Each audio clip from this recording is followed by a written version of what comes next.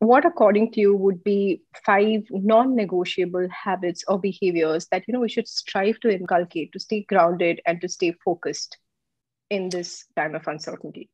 I think, one is nourishing our bodies, Yeah, eating as healthy as we can, as good of quality food, and making sure that we are, I mean, it sounds stupid, but eating fresh, if we can, fruits and vegetables, and making sure that we're drinking enough water, just nourishing the cells of our bodies. That's number absolutely. one.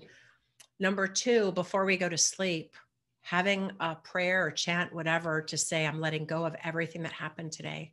And thank you. I have a prayer every morning. I'm Jewish, and there's a prayer basically thanking God for restoring my soul to my body.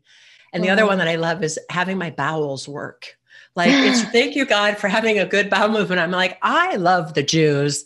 We appreciate God for bowel movements. But, before I go to bed too, there's prayers to say to kind of cut the energetic cord with anyone you've come in contact with, to bless them, to let things go. Good night's sleep, quality sleep.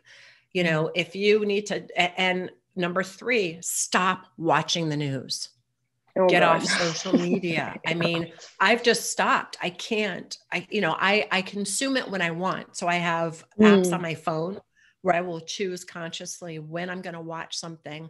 Even, with the whole George Floyd murder that happened in the US, I tried the yes. first day to watch the trial. I had to turn it off because energetically I could feel it just messing with my system. So, nourish your body, sleep, uh, limit social media, meditate, Mm, even 5 minutes a day, of box breathing, 5 inhales, hold it for five counts out. That's going to reduce your stress and your cortisol level. And number five, play.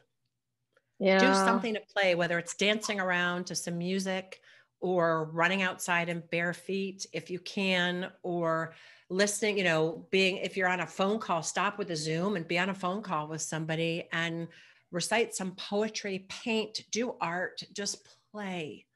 Because I think that's been the key thing right now is we are so serious, and we have to be, about what's going on. We forget to play, and that's going to be key.